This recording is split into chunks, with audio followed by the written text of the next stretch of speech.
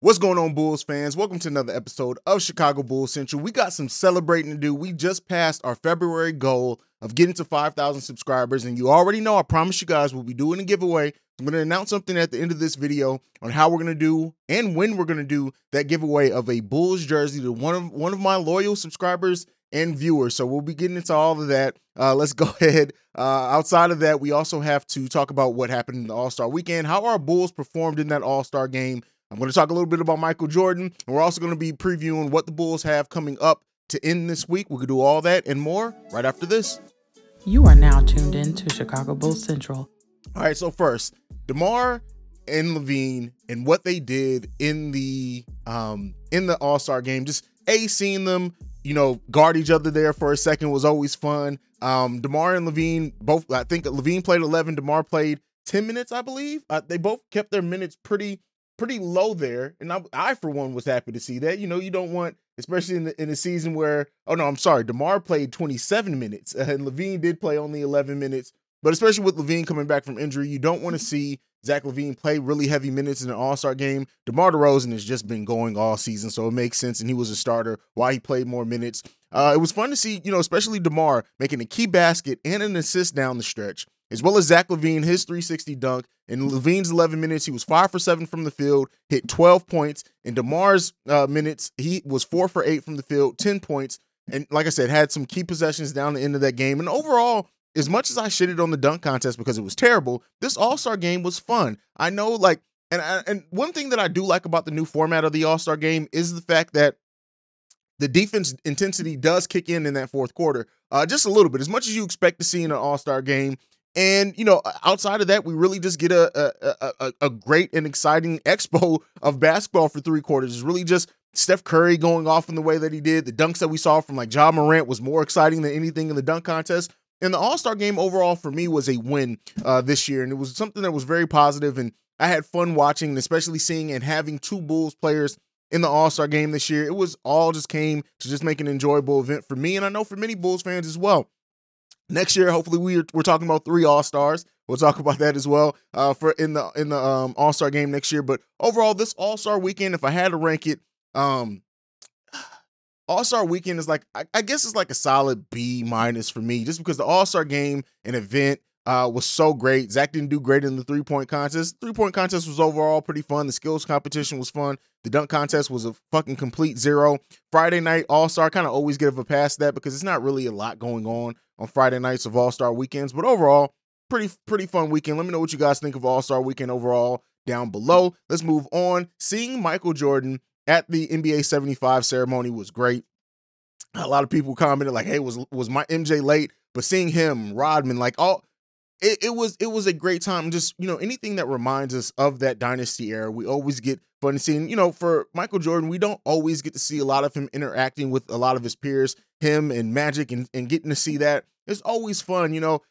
One thing that I wish I got to appreciate more was MJ's career, because of course I was a kid during it, and at that point I was in awe, but I didn't have the basketball mind that I have now. And I definitely wish that I would have gotten to appreciate that more, because going back and seeing some of those old Bulls games, it's something, he makes it look so effortless that I think sometimes it's easy to forget just how great Jordan was, right? Especially for young people. You guys know I don't do the whole LeBron versus Jordan debate, because to me that's idiotic. It's more LeBron versus Kobe, because LeBron doesn't get compared to MJ to me. But that's a story for another day. That may send the comments on fire. But yeah, it was good to see Michael Jordan out there, and Bulls and old Bulls in general. And the NBA 75 ceremony was something that's just special. I really, coming into this All-Star weekend, I didn't even think about the fact that we may get something like that. It wasn't something that registered to my mind. And it sucks that it had to happen in a sucky ass city like Cleveland. But it kind of is what it is there. Let's get to talk about the Bulls' upcoming week before we end this video. The Bulls have 2 games this week. We have Atlanta Thursday, Memphis on Saturday. 2 games that aren't going to be easy games. Records be damned. We know Ja Morant and how amazing he can be. One thing I guarantee you that's not going to happen in the Memphis games, we're not going to see Tristan Thompson picked up by Steven Adams and just carried away like a child. That's one thing that we're definitely not going to see. But the Atlanta game, both of these games are key for me, because I think these are good games for us to be able to gauge what Tristan Thompson's impact on this team is going to be, right? if he plays in them. There hasn't been anything to say for sure he's going to play. There hasn't been anything to allude that he's not. I really do expect him to just be ready to plug in and be able to go. So, like, getting that addition of Tristan Thompson and seeing how he does against teams with some nice size on the front line and see what dividends that pays and how it changes the Bulls game with adding some shot blocking, adding some offensive rebounding. Some Bulls fans have even said that they, I forget which commenter it is, so I forget, like, is Tristan Thompson going to start? I don't really think that. Like, some people said, like, Vooch can start as a stretch. Haven't we seen enough of the Vooch trying to play stretch anything? Like, Vooch works better from the inside out, but I don't foresee and think Tristan Thompson's going to be a starter. Some Bulls fans seem to be under that. Let me know what you guys think. Maybe I'm off bases. I've never looked at this and thought, oh, Tristan Thompson is now going to be starting for us. No, he's going to be coming off the bench. I've always said, 12 to 15 minutes, maybe 18 minutes on the high end a game for Tristan Thompson. But these are two good games and tune-up games for the Bulls to kind of get back in the rhythm of the regular season. And they're going to be tough games. And then it doesn't get any easier for us. We have the second strongest schedule after the All-Star break of any NBA team. And, next week we got Miami, Atlanta, and the Bucks all next week. And the Atlanta and the Bucks game are back-to-back. That's not like, so us playing well in these two games and having some space between them is good, because Miami, Atlanta, Bucks, that's going to be a difficult week next week. And people have asked, and I got asked before in the live stream, do we see the Bulls being able to extend this to 10 games? So that's the next 5 games that the Bulls have. Atlanta, Memphis, Miami, Atlanta again, and the Bucks. Woo! It's going to be really interesting. And so, we got a word last week that Caruso had 7 to 10 days before he can come back and start dribbling and shooting. I think now that would put us at about 4 more days until that happens. So be on the lookout for news over the course of that. Before the end of the week, we'll probably hear how Caruso's doing and how his wrist is responding to being back shooting and dribbling. So that's going to give us more idea on his outlook overall and when he can probably is going to be returning. So all those things, the Bulls, it does not get easier for the Bulls, right?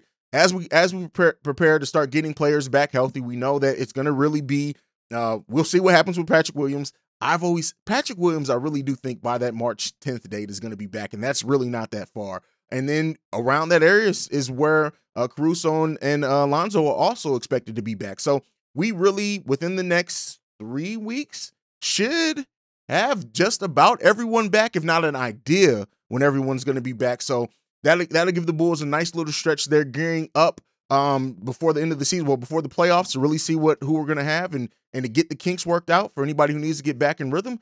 But overall, this is a good outlook and a good time for the Bulls, and coming out of an All-Star break, it's really good. And I'm glad the team still has a few more days of rest. I do expect they're going to have practices over then and working Tristan Thompson and things like that. But the good thing about Tristan Thompson's role, at least the way that I see it, is that Tristan Thompson's going to be able to come in and just do him, right? So it's not like this big thing of getting him used to the system. He's a veteran. And then I think on top of that, what he's going to be asked to do, the Bulls aren't going to be like running any plays for him. So it's not like he really has to, he does have to grasp what this team's methodology is on offense, right? But with the veteran and the role that he needs to play, I do expect it to be really simplified and easy for him to catch on to that. So I don't really expect like any type of period of adjustment for him. I could be wrong with that, but we'll see. But let me know what you guys think about everything talked about down below. We will be doing mailbag tomorrow. I know I got a lot of voicemails and a couple of texts from you guys, so we'll get into the mailbag tomorrow. Also, tomorrow we will be doing a live stream. I almost forgot to say that. We'll be doing a live stream tomorrow evening in which we'll do the jersey giveaway,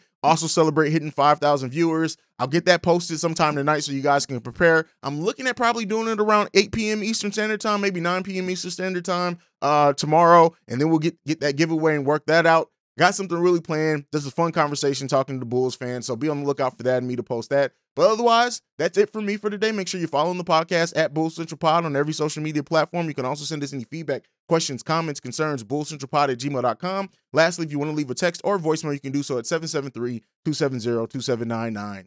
That's it. Like I like to end everything on. Go Bulls. Love you guys. Peace. This has been a presentation of the Break Media.